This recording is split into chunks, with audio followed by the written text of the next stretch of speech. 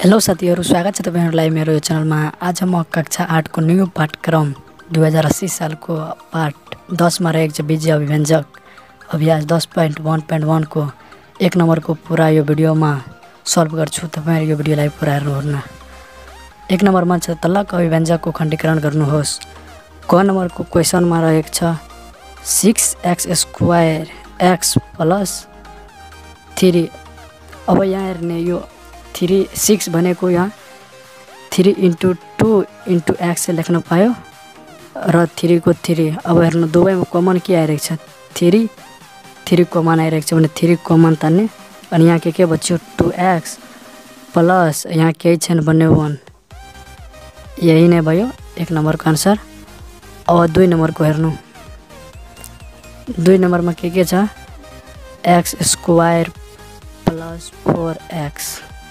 यहाँ पनि x² भनेको x × x प्लस 4 × x हो। दुवैमा कमन के आइरहेको छ x कमन आयो भने यहाँ x प्लस 4। यही नै भयो आन्सर। अब ख भयो। अब ग हेर्नु।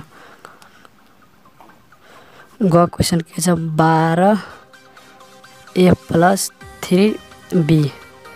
यो 12 भनेको 4 × 3 × a प्लस 3 × b भयो, किनभने 4 तिया 12 हुन्छ।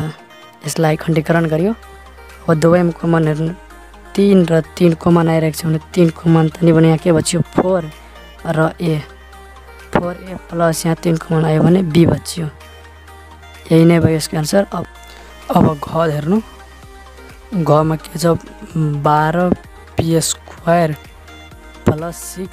6q²। अब यसलाई 12 लाई 6 × 2 × q p × p लेख्न पायो त यहाँ 6 × q × q। अब दुवैमा कमन के आइरहेको छ 6 मात्रै कमन आइरहेको 6 कमन तान्नु यहाँ के बच्यो 2p × p भनेको p² प्लस यहाँ 6 आयो भने q²।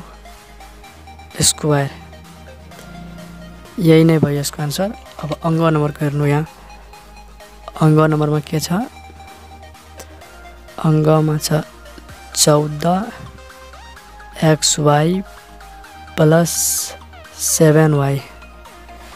अब यहाँ 7 × 7 × 2 लेख्न पायो x × y हो y + 7 × y। दुवैमा कमन के 7y 7y कमन आयो भने यहाँ के बच्यो 2x प्लस 7y। दुवै कमन आयो भने केही छैन भने 1। यही नै भयो यसको आन्सर। यो y हो बसेको। अब अङ्ग। अब च नम्बरको हेर्नु। यहाँ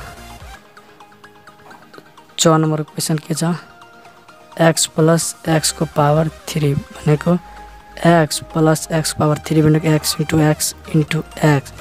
अब दुवैमा कमन के आइरहेको छ x कमन आयो भने x कमन यहाँ केही बचेन भने 1 प्लस यहाँ 2 वटा x बच्यो, एउटा आयो भने x² यो आन्सर। अब 6 नम्बरको यही म हराइदिन्छु। 6 नम्बर के 12x² + xy + x र z।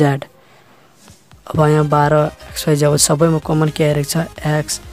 यहाँ 12 × x² भनेको x × x plus x × y plus x × z। अब यहाँ कमन के आइरहेको छ दुवै सबैमा x भनेको x कमन आयो भने यहाँ के बच्यो 12 2 वटा x भने x प्लस यहाँ y प्लस यहाँ z। यही नै भयो आन्सर। अब ज नम्बरको हेर्नु। म यहाँ ज नम्बरको क्वेसन सार्दैछु। x³ + x² + x। अब यसलाई x को क्यूब भनेको x 3 वटा x × x × x plus x × x plus x। सबैमा कमन के आइरहेको छ x कमन आयो भने यहाँ के बच्यो 2 वटा x भनेको x² प्लस यहाँ 2 वटा थियो भने एउटा प्लस यहाँ केही बचेन भने 1। यही नै भयो आन्सर। अब यता लास्टको मात्रै बच्यो, लास्टको हेर्नु। लास्टमा के छ 2x square minus 2x power cube plus 8x power 4।